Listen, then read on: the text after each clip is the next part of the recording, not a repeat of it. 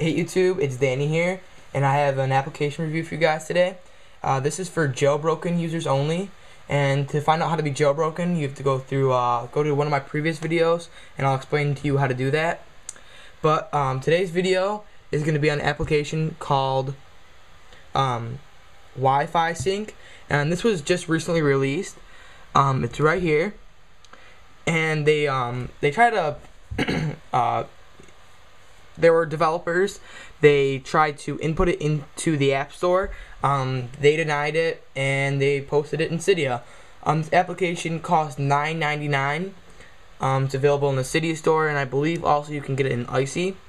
And what it basically allows you to do is sync your iPhone wirelessly to your Mac. So it'll let you back up or add songs, photos. It'll let you sync all of your contacts, everything like that, just right from your iPhone. No cords attached, just like that. This is very, very useful. This is why I like jailbroken. I like the jailbreaking community, just because of so much stuff it can do. But let's just get into the app. So I'm gonna click on it, and what it says is searching for computer. So it's ready to sync. This device is now connected to your computer and is ready to sync with iTunes. You can close this app when your sync is done. So whenever I'm done syncing, it's gonna let me just X out of the application. So I'm gonna wait for it to connect to my computer. And let's move this.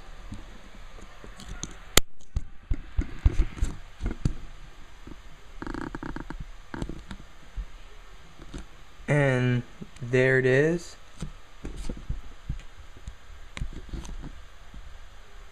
And I'm just gonna let it sync real quick. So let me try that. So I'm gonna click on my phone, and I'm getting a little red ball.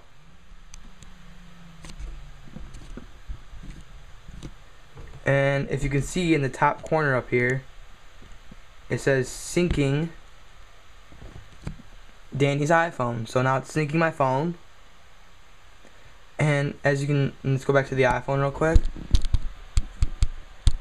And on the iPhone, it's still at the screen, but it'll eventually go to the lock screen and say syncing.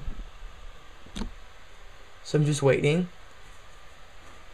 And then again, this is only the first version of it. So there's gonna be more updates coming soon, and the application will become, a lot better into the future. And it'll literally sync all of your stuff, so you're not gonna have to plug in a cord or have to charge it or anything like that. So my phone is syncing right now. I'm waiting for it to go to the lock screen. It's backing up.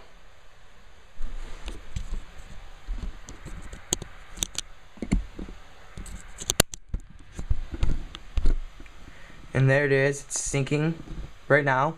As you can see from right up here, it says backing up Danny's iPhone.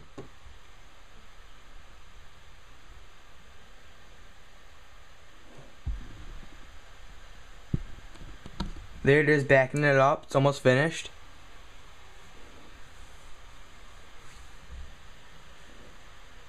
And this is actually relatively quick. It depends on where you are in your house. Say your router's next to you, or your router's in the basement, or wherever it is. It all depends. And this can only be used on Wi-Fi. You can't use it on 3G. You can't use it on Edge. Wi-Fi only. So right now you can see it says syncing, optimizing photos for Danny's iPhone, syncing photos to Danny's iPhone.